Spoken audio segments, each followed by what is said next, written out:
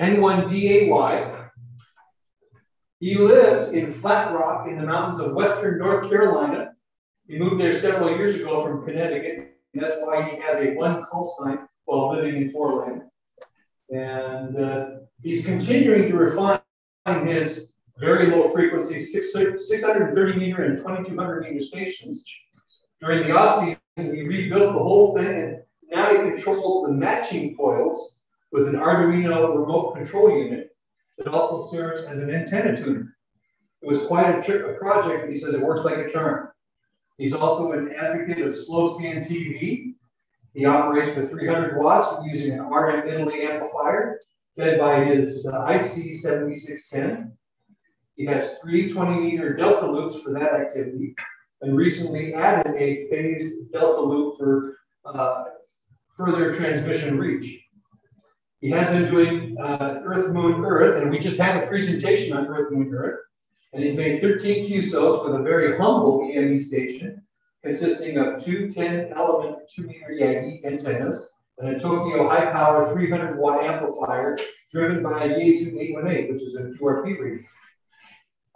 He's also been monitoring the GOES and the NOAA weather satellites, and he enjoys the images that he's getting along with those. He's receiving daily geostationary GOES satellite transmissions and low orbit NOAAs. In 2018, he developed and tested a small footprint 630-meter antenna that won honorable mention at the ARRL Antenna Design Contest. It was a fun project and it worked, but it was a little bit difficult to tune from day to day due to its small size. So I'm sure he's going to tell us about the improvements he's making on that. And tonight he's assisted by Brandy, N1HO, because he's getting over an illness. So David, please go right ahead and welcome. Thank you very much for presenting to us. Okay, thank you very much. I appreciate it. And sounds like I've been spending too much time in ham radio. I live in an HOA too. And when we moved in here, about an acre of property, and about half of it is in woods. And I noticed that nobody around me had developed their woods, and it was all just wild. And I said, hey, do you mind if what I do in the woods, if I put a couple wires up in the woods? And my HOA said, no, we don't care what you do in the woods. So I think I've got like 8 antennas out there now. But I've got 1 more year to go, and then I can claim eminent domain, and there's nothing they can do about it. So we'll see how that goes. Anyhow, let's talk about low frequency now. Let me get my slide back up here. There we go. Okay, we're going to talk about low frequency operation. We affectionately call ourselves the cellar dwellers here in Western North Carolina and South Carolina, and I believe there's one in Tennessee now. And we are the low frequency operators, and that is not a picture of my shack there. Shack looks just a little better than that. Let's give you a little bit. Can you hear me okay? Yes, you sound good. Okay, great. Let's give you a little bit of history of 630 meters. It's really pretty fascinating. It's got a long story. It was the maritime calling distress frequency between 415 and 495 kilohertz since 1906, and and that's what it was used for all this time. But recently they did away with the maritime distress calling frequencies because the automated satellites and GPS systems really ended the need for the maritime CW operations. So they in 2006 there were a couple of ham radio operators that contacted the FCC and said, hey, you're not using this, can we play with it? And they were given experimental license to play with it, which they did for a couple of years. And there were originally 23 stations who were licensed to experiment down in the lower bands. And they found when conditions are just right, you can do transcontinental QSOs, and they've been done at less than 5 watts. Which was really pretty amazing. Now, from about 2000, about 2014 on, we were still experimenting with that. And from 2014 to about 2018, there were approximately 63 hams that held experimental licenses for 630 meters. And I was one of those original 63. And we basically got to play on that before anybody else did for a couple of years, and it was a heck of a lot of fun. Then in March 30th of 2017, approval finally came. And on 630 meters, we were limited to 5 watts EIRP, radiated power. And that doesn't sound like a lot, but as you'll see, it works out very, very well. On 2200 meters, it's even more restrictive. We've got about 2.5 kilohertz, 2 kilohertz there to play in, but we only are allowed a 1 watt EIRP. Now, one of the things that's you got to remember when you're doing this is you aren't allowed to be within 1 kilometer of a power line that uses the what they call the power line communications. The grid, different companies on the grid talk to one another over their power lines, and they're right around 630 meters. And they were concerned that our radios would interfere with those power lines. That's been pretty much proven that doesn't happen, but they didn't want us to be there anyhow with it very close to those power lines.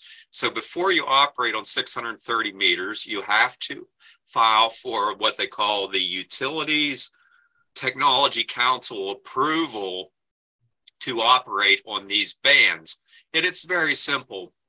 You go to the ARRL website, there's a link to a form there that you fill out. And if you don't hear anything back from UTC within 30 days of submitting your application, you're good to go. They do not allow mobile operations on these bands, and it's pretty much a safety issue. And we're limited to 500 watts power into the system, and that's a safety consideration, which we'll talk about a little bit later. All modes of operation are allowed, although I think you'd have some pretty bad words said about your operation if you tried to do a single sideband voice, single sideband phone on these, because the bands are so narrow.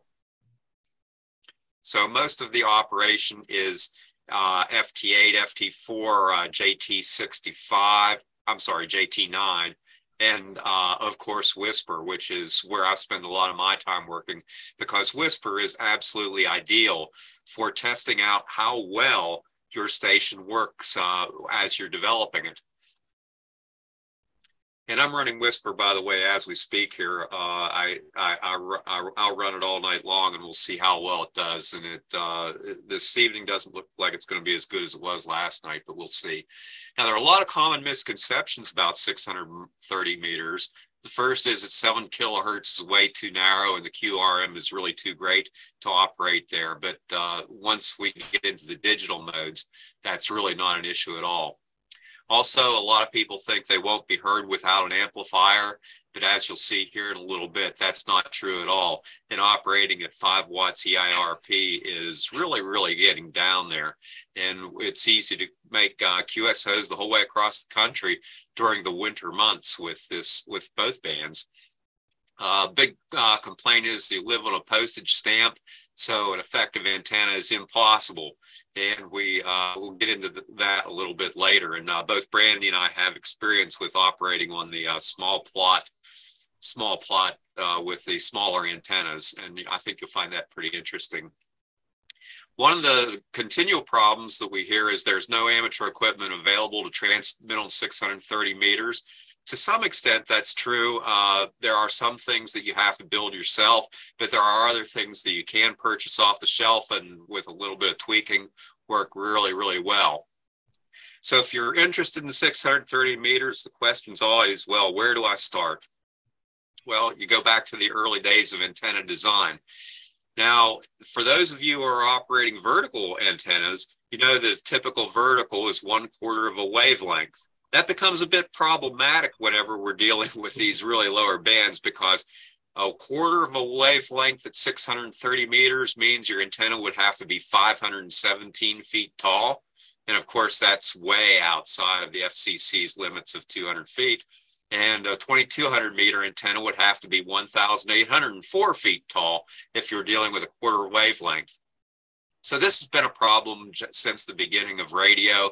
And basically what these guys did was they came up with different systems to allow themselves to operate on shorter antennas by providing additional inductance to those antennas to cancel out the capacitance, which you always get from a shortened antenna. So if you look back at the beginning, you can find some really fascinating stuff. And this is really interesting. This picture on the right here, does anybody know what that is? Curtain antenna? No. Huh? Is that a curtain antenna? Yeah, well, it originally wasn't a curtain. It originally was a foursquare. This was the antenna that was used on Marconi's first transmission. This was in Newfoundland on his first transmission across the Atlantic. And the night before they did the test, they had a massive storm. And this was all that was left of the antenna the next day. So 3/4 of the antenna came down, and that was what was left. And that was what they made the first transmission on. Okay, so, whoops, I did miss a slide. So let's talk a little bit about hardware requirements. If you're going to operate on the low bands, you're going to need a couple of things. And one of the places where you have to spend a lot of time thinking about it is in your loading coil. This is the, of course, what it does with any short antenna, any electrically short antenna. It has a lot of capacitance associated with it, and the loading coil adds inductance that cancels the capacitance in the electrically short antenna. You have to, on these bands, plan for adjustability because the impedance match is going to vary from day to day. And in my case here, a lot of that has to do with the ground and the ground radials. I live in an area of the country that's in the mountains of North Carolina, and it'll get really, really pretty cold here at night, and the ground will freeze. Then as we go into the day, it will thaw out, and that changes the resistance of the ground on the return path. So I find that not so much on 630 meters, but truly on 2200 meters, that you spend a lot of time readjusting your antenna based on what the ground is looking like from day to day. These coils can tend to be very big if you've got a really, really small antenna, and they may require up to 1,000 microhenries, and that depends on your antenna and dimensions. As your antenna gets bigger, you need less of a coil, obviously. Radials are a big concern here. Controlling ground losses is absolutely critical on the lower bands, and it requires a lot of radial density right at the base of the antenna because the way these things are designed, a lot of your radiated energy is going to occur right between your coil and the beginning of the base of your antenna. A typical operation like this may have as many as 70 to 100 radials. They're anywhere from 150 to 300 feet long. I have 146 radials, actually 145. My dog pulled one out yesterday that are right around 100 feet long. So I've got a lot of radials on my property. Low pass filter is something that's important and they're not hard to build. Low pass filter is really easy to build, but if you don't have a low pass filter somewhere in place, the harmonics that come off of these antennas and these 630 meter systems can put you outside the FCC rules pretty quickly.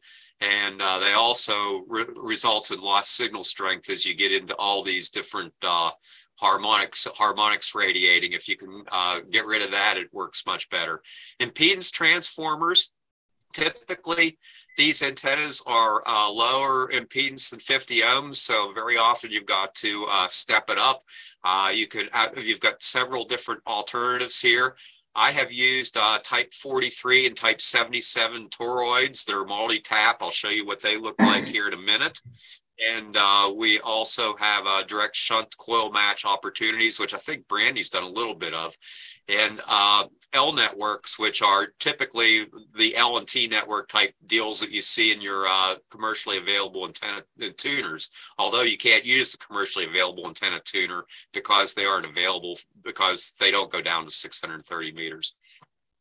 The last thing which you may need is some radios will transmit down 630 meters now, but a lot will not. So you're going to be looking at a transverter, which allows your transmitter to operate out of band. So I built one that operates in the 80 meter band. The transverter transverts the signal down to 475 kilohertz and then pushes it out through the antenna. Now, this is basically what your loading coil might look like. This is actually a loading coil that gives me a whole heck of a lot of variability in the inductance. My main loading coil is on the outside of this Lowe's bucket here. And that coil from here to here has about 800 microhenries of inductance. Now, this little coil on the inside rotates around the bigger coil. They are connected in series, but as you rotate this one around, it tends to buck the inductance here or add to the inductance if you get it perpendicular to it. So basically what you can do is you can tune your antenna, and then as the ground losses change, depending on the humidity and the humidity of your soil and the freezing state of your soil, you can rotate this little knob right here, and it rotates this piece inside, and you can add or subtract inductance as needed to keep your antenna matched. And over here we have a typical low pass filter, which consists of a couple of capacitors and a couple of inductors, and that strips out all of those harmonics that you would otherwise have. And again, this may or may not be necessary depending on what type of equipment you're using, and we'll get into that. Now, there are a lot of opportunities with the 630 and 2200 meter loading coils, and like we said earlier, they provide the required inductance to resonate electrically short antennas. It's important in these coils to pay attention to the spacing between turns. You can see here we've got a little bit of spacing between these turns, because if you get them too close together, too far apart, you can have a lot of stray capacitance going on in this coil, and that reduces the efficiency of it. The general rule is to make the antenna boxy. Make it so if you're looking at it at length, looks like this black one right here. Make it look so it looks like a box, and you've got it no greater than about a 2 to 4. I'm somewhere between a 2 to 1 and a 4 to 1 ratio of height to diameter. So these longer coils are not going to work as well. They'll provide you can get the same amount of inductance out of them, but they're not going to work as well as these, because these longer and shorter longer coils, which have a shorter diameter, will have a lower quality factor than the more boxy coils. Now, it's important in these antennas too, and I'm going to get into this in a minute, to have some top hat capacitance in them, because with the more top hat capacitance you provide in your antenna, the fewer turns you need on your coil to provide the inductance to match the capacitance, or to cancel the capacitance, and that means you're going to lose less power, and it's going to have a lower voltage on top of the coil, which is going to result in a little bit more safety. Now, there is a thing available from a guy named Brian Beasley. He lives out in your part of the country. His call sign is K6STI, and it's his coil calculator. And here you can see I have two coils. One has a diameter of 24 inches and a length of 12 inches, and that's actually my coil that I use right now on 2200 meters. And you can see here that at a frequency of 2200 meters, that provides me with a Q of 659. Now, if I change those numbers around and shrink that, so I've got a diameter of 8 inches and a coil length of 24 inches, so it's a much longer coil, I get the same amount of inductance. Excuse me.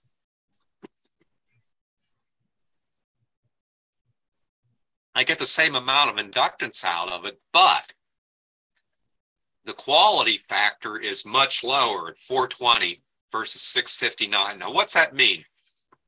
Well, it means it changes your current distribution and the dampening of the antenna, the signal going out the antenna. When you get down into a lower quality factor, you tend to have more of your current concentrated down around the ground, and then you get into a lot of losses because of the typical losses due to the ground. But if you can get that Q factor up, you're driving that current further up that antenna, you're reducing your losses down here, and you get a much more effective system. So it makes a lot of sense to spend a lot of time making your coil right. Impedance transformers, in addition to matching, canceling out the excess capacitance, you got to think about impedance matching as well. The first thing that I use on my, oh, this is terrible. The first thing that I use on my 630 meter antenna, excuse me, on my 630 meter antenna is a toroid, mix 77. You can use a 43, it's just not as efficient.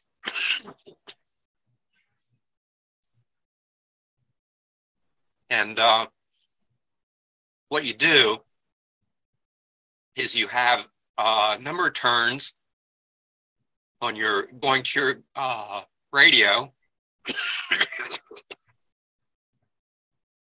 which is in, let's see, in the green on here. Then you have a number of turns, more turns on the black wire to match to different impedance levels. So basically what I'm trying to do is I'm trying to get that impedance of that antenna to a 50 ohm that my transmitter likes. So I've got a whole bunch of different taps on here. You can see I've got that tapped every other turn. And basically what I do is I find out what my impedance is of my antenna at either 630 or 2200. And then I tap appropriately to convert that to back to 50 ohms. Now, the thing that's really important in all this is watch and don't skimp on this right here with the wire. I wouldn't go anything less than 14 gauge wire on this thing, because once you get down into thinner wire, these things can burn up really, really quickly. And when we were experimenting with this early on, we pulverized a couple of these things because we didn't have a robust enough system. Yes. Somebody ask a question? No? Okay, now, linked coupling will impact coil reactance. I wouldn't worry about that too much right now, but just pay attention to that, because the reactance can change when you get in a linked coupling situation. And if you get a meltdown in your system, it's typically going to happen somewhere in this connection right here. So you've got to have a pretty robust system in here, if particularly if you've got a relatively short antenna, because this is where you're going to concentrate a lot of your energy. This is where you're going to lose a lot of your energy. We got one of those heat guns measuring devices at Lowe's once and put on this thing as we did a 2-minute transmission, and it was really interesting. We could drive that thing up and down 10 degrees Fahrenheit in 2 minutes by transmitting it. I think it was about 57, 58 watts here at the shack to get 5 watts EIRP. The third piece, and this is what I use on 2200 meters, is an L matching network. And this can be used instead of the toroid-based transformer. And this is basically what you see in your commercially available transmitters. You get you're over here in your shack. You want 50 ohms. You run it through a coil in combination with a capacitor. You adjust the capacitor on the coil, and you eventually get to a place where you've canceled out most of your impedance in your antenna. And this is a system I used to use. This was taken out of an old amplifier. That was I think an 80 microhenry coil, a little vacuum capacitor. That was a 1000 picofarad capacitor, and it was set up like this. And I would go out and manually tune it, and then I would transmit, and the ground would freeze, and I would go outside and manually tune it. And overnight, in the morning, the ground would thaw out, and then I would go out and manually tune it, and so on and so forth. A lot of running back and forth. Got rid of that. So this is the current configuration. Although you can't see it real well, here I have a 4-wire Marconi radiator. There are 4 wires here on this little T that's down here. They go up 75 feet, way up into a tree. And when it gets to the top, I have 10 100-foot capacitance wires that fan out in all directions. That's for the basically for the 2200. With the 630 meters, it's not that much of a problem because 75 feet with 10 capacitance hats is getting fairly close to 630 meters, and I only need a couple of turns on this variometer right here. So I've got this variometer here, and you can't see it back here, but my toroid impedance match device is back here. So it goes, the signal comes in, goes through the impedance match, the variometer, and then on up into the antenna. Now with the 2200 meter, it's a little bit different. I've got a bank of high voltage mica caps that provide the capacitance, and they go from 120 to 4000 picofarads. A variable inductor, which is this green and red thing here, and they're all connected to automatic relays, so I can tune everything within the shack. And I built a nice little tuner that will identify what the best match is with an Arduino, and it will tune that automatically for me. In between all this, I have a couple of 5 kilovolt vacuum coax relay switches for switching between 630 and 2200 meters. And I can also operate that from within the shack, so I don't have to go outside and switch anything around. But that's a very important system right here. Brandy's going to talk about that a little bit later and why it's important to have something that's going to give you a lot of kilovolts there, because we're operating in a rather difficult environment here electrically. Then I have 150 radials for 16,500 feet of total wire down on the ground. And the system seems to be getting a little better over time because those wires are burying themselves down under all this ivy I've got there. This is what the L-match unit looks like. You can barely see a couple of the caps down here. This is the inductor part of that L-match right here. I've got the ability to change these up and down depending on what time of the year and how cold or how hot it is outside. And what I've got each of these tied to is a series of automotive relays.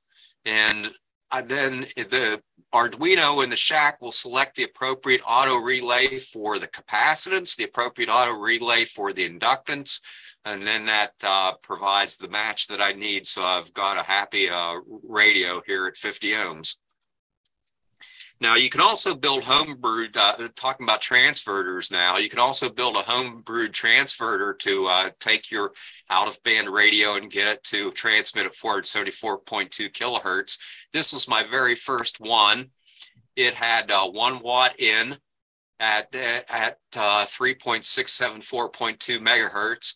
And that provided 8 watts out at 474.2 kilohertz. And I did do fairly well on it, although that's still pretty limiting at 8 watts. I was getting about half a watt EIRP out with that transverter. Better solutions, monitor sensors, transverters. I can't say too much good about them. They're great. They're expensive, but they have many built-in operator error management features. This thing back here, I can't tell you how many times I would forget to turn my radio down to 1 watt before using that thing. And then this piece over here would go off like a rocket and I would have to replace it. Okay, so you've got the monitor sensors. They're out of Australia. They're really, really good. And what I really like about the monitor sensors is they've got a superb receive filter in them. So this is not just a transverter to get you on 630 meters for transmit. It also does a great job on receiving, so you don't need a second antenna with it. One antenna will do you, and I only have one antenna here. A lot of people have separate receive antennas versus transmit antennas. One of the original cellar dwellers down in South Carolina is set up like that. And there are several lower power, less costly alternatives. The MF Solutions transmit converter kit will give you 20 watts out with about a watt in, or a little less than a watt in, and it works really well too. But again, it doesn't have a lot of the safety features that the monitor sensors has. So I really think this one's worth it. Now, how small can you go with these things? Well, ARRL had a contest. They said, let's see if you can build an antenna that's only 30 feet tall, 50 feet wide, and 50 feet long on the radial system. And this was the one that I built for that. It worked well, but it was really a nightmare in tuning. It was very, very narrow, and it was very sensitive to everything that was going on in the ground as things changed from literally hour to hour. So there was a lot of running back and forth outside to tune the thing. But we did it just as an experiment to see if we could do it. So it can be done. Now let's talk a minute about EIRP. Equivalent isotropic radiated power. 5 watts doesn't sound like a whole heck of a lot, but it can be done. The matching units are going to gobble up transmitter power, so you're going to have to pay a lot of attention to quality in your antenna design. 5 watts EIRP is going to require a significant amount of power at the transmitter. And when we talk about safety, Brandy talks about safety, you're going to see why they limit it to 500 watts pretty quickly. EIRP calculations, I'm not going to get into this a lot. You can look that up on the web. EIRP calculations are very, very straightforward. The Rig Expert AA30, and also now the what are those things called, Brandy? The little cheap ones, I've forgotten. But you've got several alternatives for measuring EIRP at them now. Okay. I don't recall off the top of my head. Yeah, I've got it over here, but I'm not going to go look for it right now. But it's a little cheap unit. They work very well. There's this guy named KB5NJD, John Landridge, who did a lot of the original work on this. I was unable to find the link to this piece of software. I know it's out there.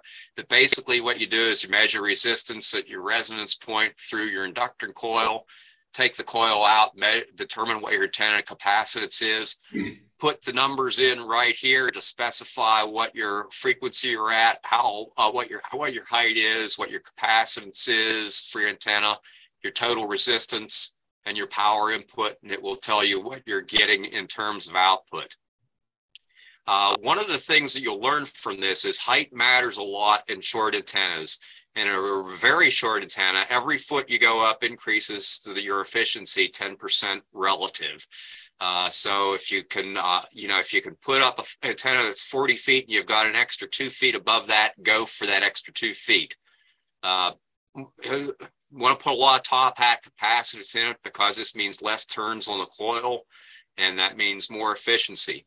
And of course, less total resistance and reduced ground losses mean more efficiency. And that's why I ended up putting so many radials on mine.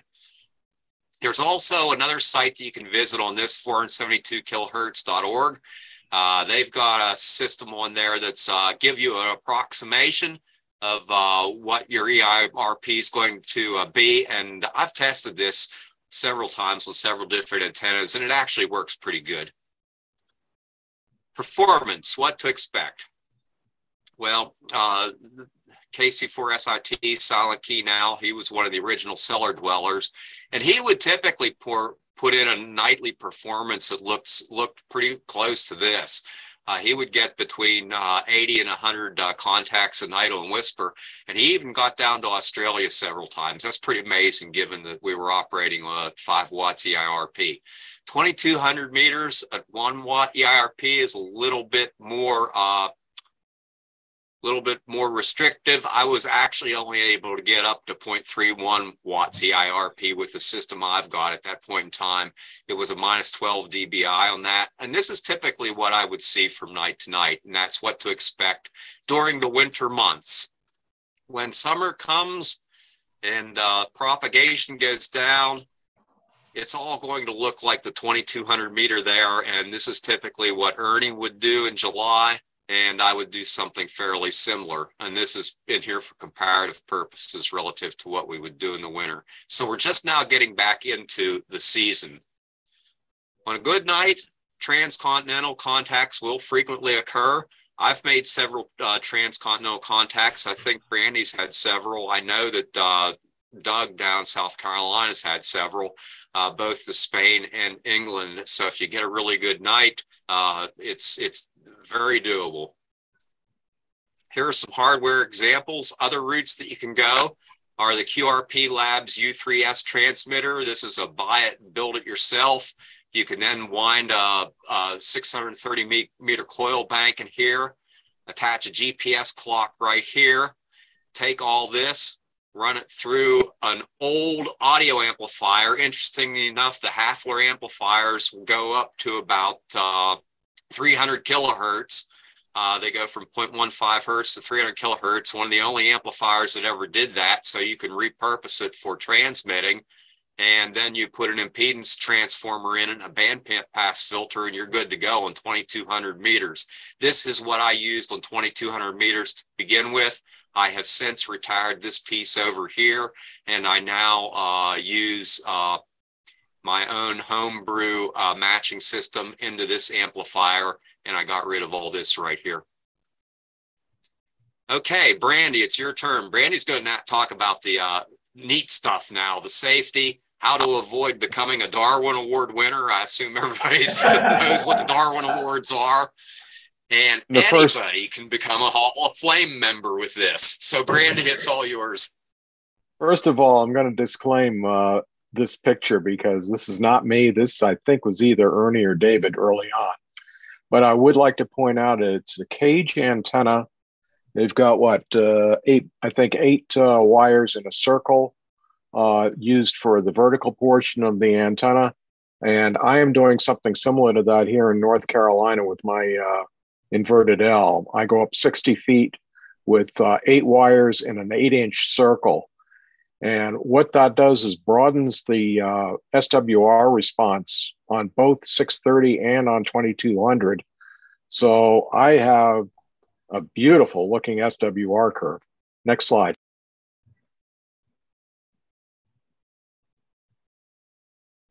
David, I need you to click this. So some of the things, well, David measured these, made these measurements, and yeah, at 500 watts going into, from an amplifier going into an antenna system where you hope to get 5 watts of EIRP, you will generate several kilovolts on that coil. You've got to be very, very careful. Next slide.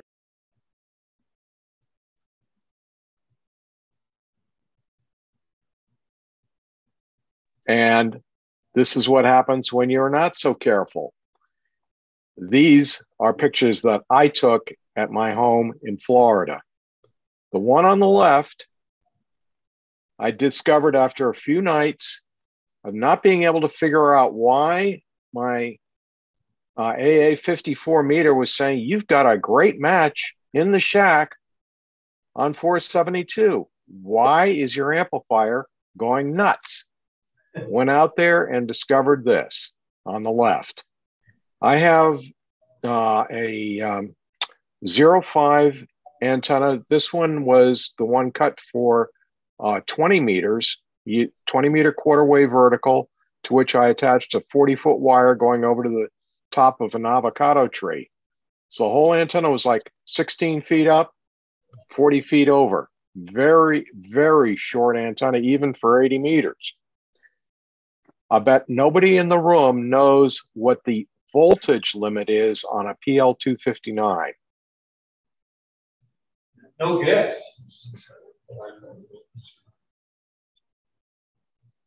250 volts? It's 500 volts, and it's 500 volts for type N connectors as well. And this particular wire was a number 12 house wire, but I had wrapped several layers of ordinary Scotch 35 tape around it before shoving the wire up into the PL259 and soldering to the center pin. The ceramic insulator on the right, well, that was a nylon insulator, but because my antenna system, it was so short, it arced over one night. Go ahead, next slide.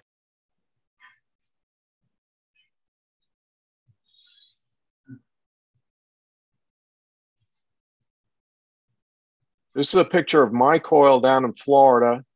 It's about 22 inches high, about 16 inches in diameter.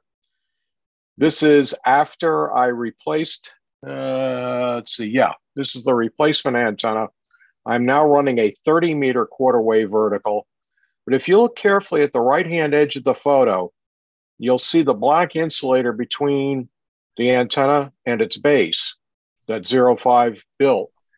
You'll see very carefully right above the black insulator, you'll notice a screw and a little yellow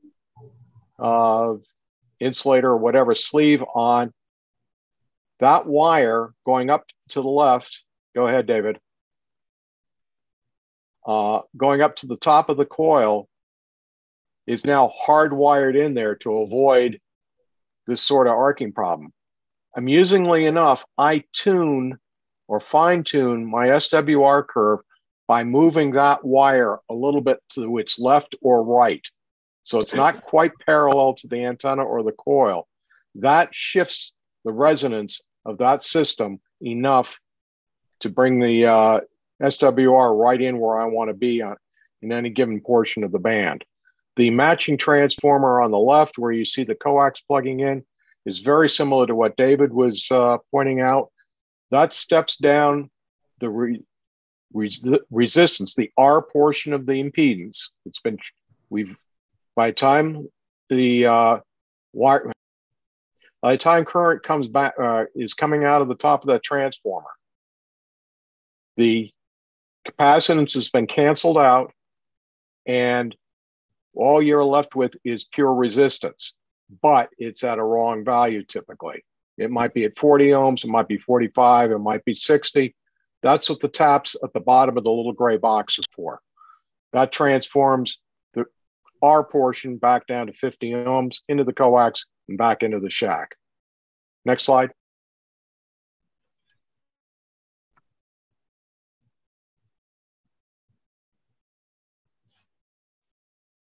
Yeah, it looks like one of David's experiments, but it could have just have easily been one of mine.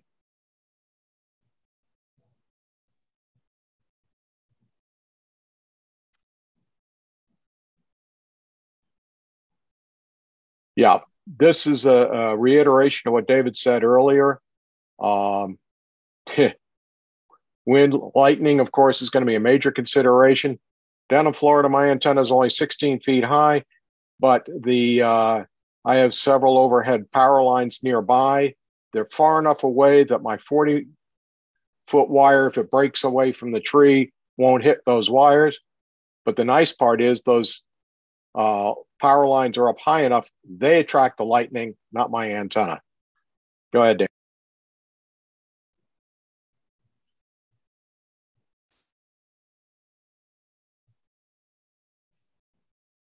Here's a list that David had compiled and which I've used. The 472kilohertz.org is extremely useful. A lot of links to other sources. A lot of them may look, you may look at it or follow some links and they'll look like they hadn't been maintained in years, yet the information in them is still very, very usable. And as David showed you earlier, that antenna calculator is very, very important because it will tell you once you measure your antenna, and that's the trick to all this. You build an antenna. I don't care if it's an inverted L or a T or some other shape. The trick is to find its self-resonant frequency. David uses an AA30. I use an AA54. Use that antenna analyzer to find the point at which there is no reactance. And that will tell you, maybe it's some other weird frequency.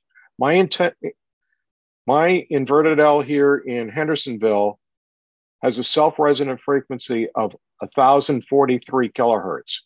Nowhere near the amateur bands. That's irrelevant. The point is, it's at J0 at that point, pure resistance. That resistance is your ground resistance. And mine today, I was out there, was 25.2 ohms. You feed that into that calculator and it will tell you everything else you need to know, including how much power. And I was using it. I can run 44 watts into my antenna system here in North Carolina.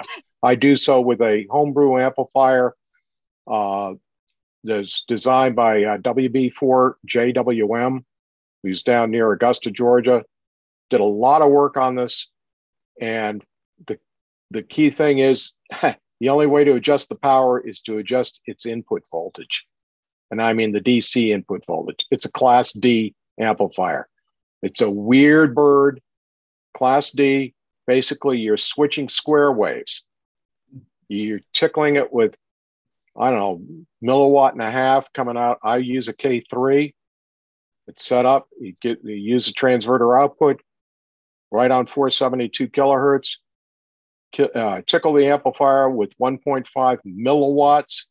All you're doing is flipping a large FET back and forth at that speed in the mid half a megahertz or so. The trick is that its output impedance of that switching amplifier or switching transistor is about 4 ohms.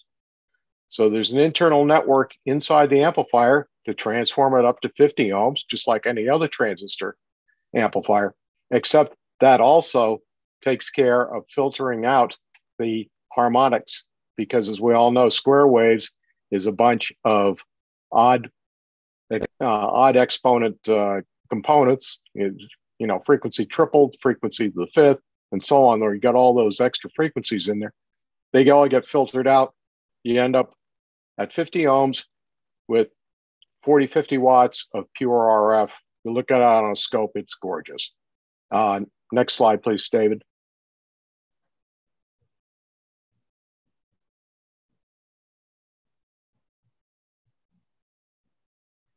And there we are. Okay. So that's it. Any questions, comments, or seller blueprints? I want to mention one thing here that Brandy didn't talk too much about. This is worth a visit to this website right here, Antennas by N6LF. He is actually located not too far from where you guys are at. And he did these chapters 1 through 6 of his 630 meter experiments. They're on his website. I keep them downloaded. Especially that second chapter is really, really good to help you understand what you need to build to make an effective 630 meter system. So that's really, really worth the time and effort to take a look at that. Okay, so questions, any comments? I've got several questions regarding your radial system and about the loading coils.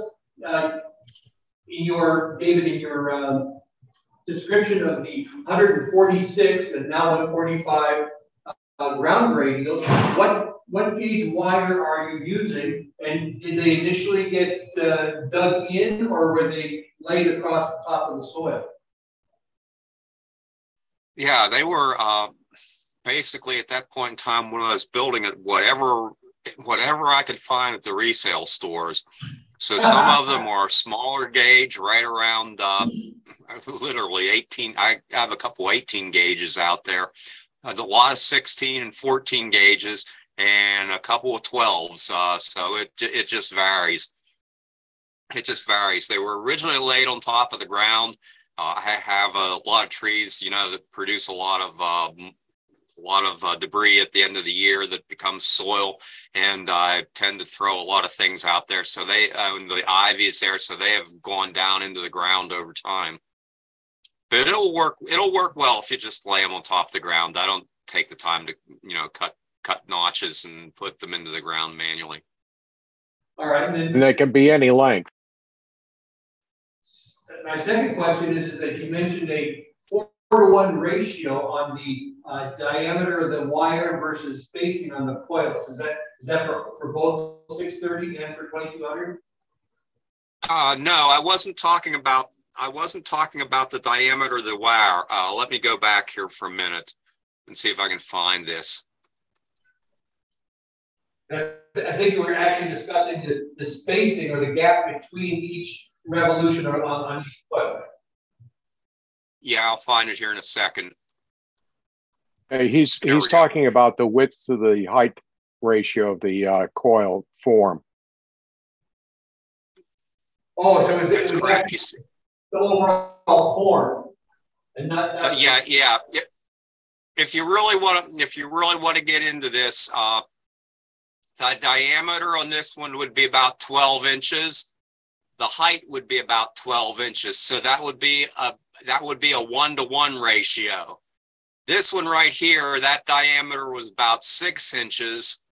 That was about 18 inches. So that would be a 3-to-1.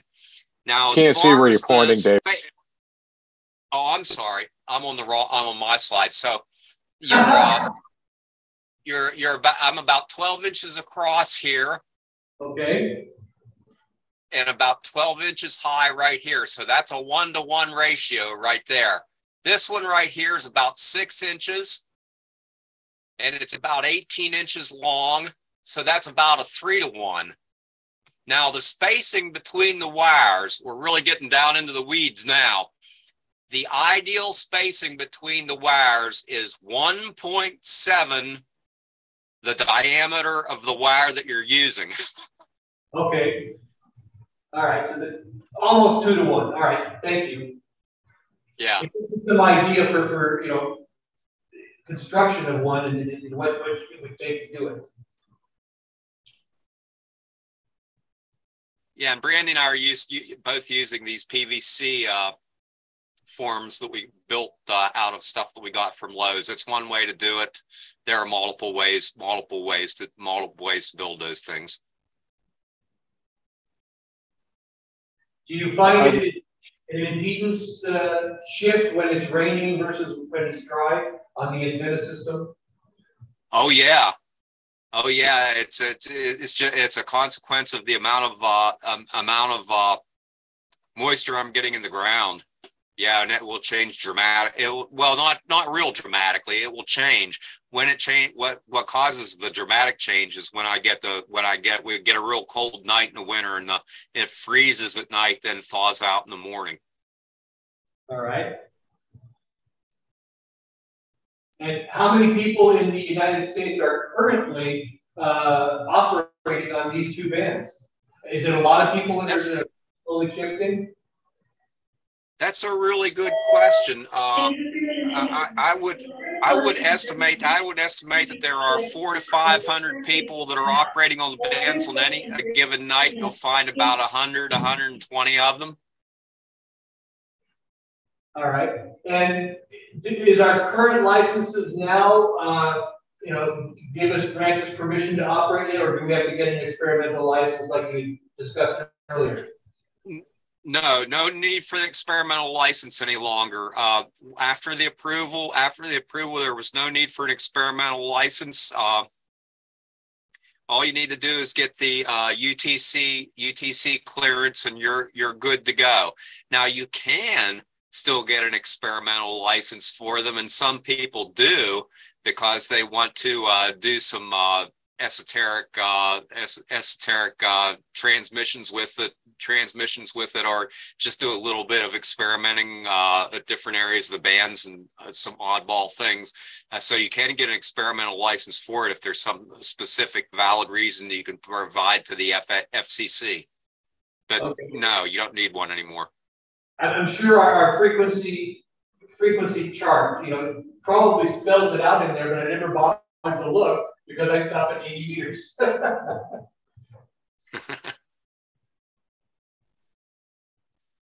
Any other questions? I'm sorry. Was that a question? No, I'm just saying that okay. It's probably written on the frequency, privilege chart, and I've just never looked at it. Yeah. Well, I was going to say, I think the real question is, how do I shove this in my attic to please my HOA?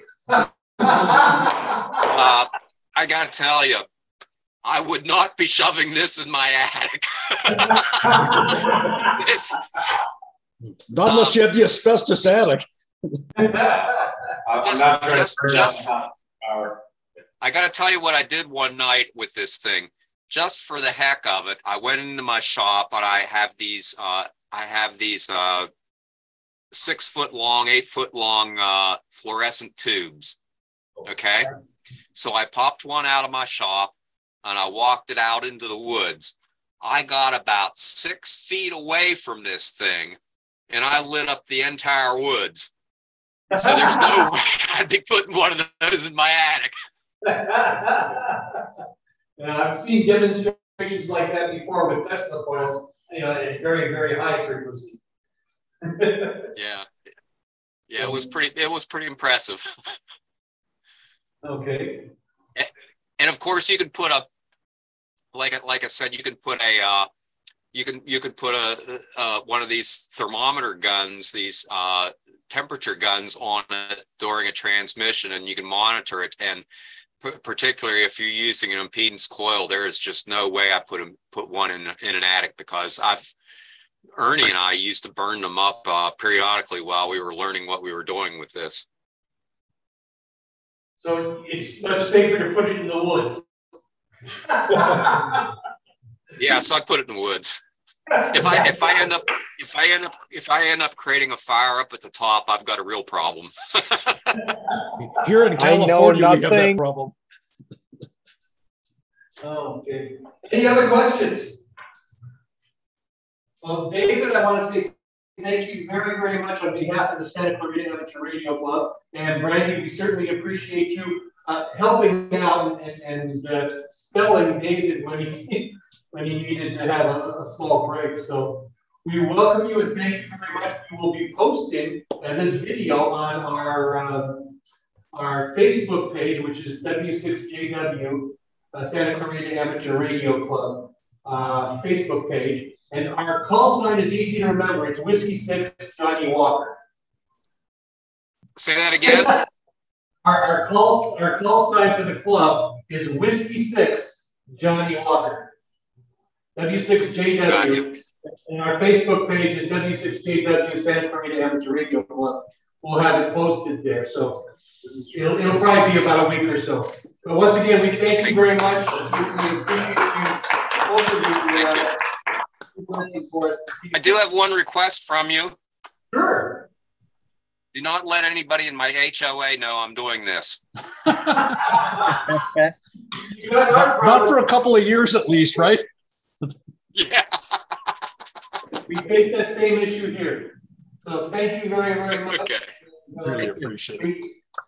We certainly thank you a great deal. All right. Thanks, guys. Thank you. You're welcome. Thank you for staying up late. Oh, you're Pleasure. welcome.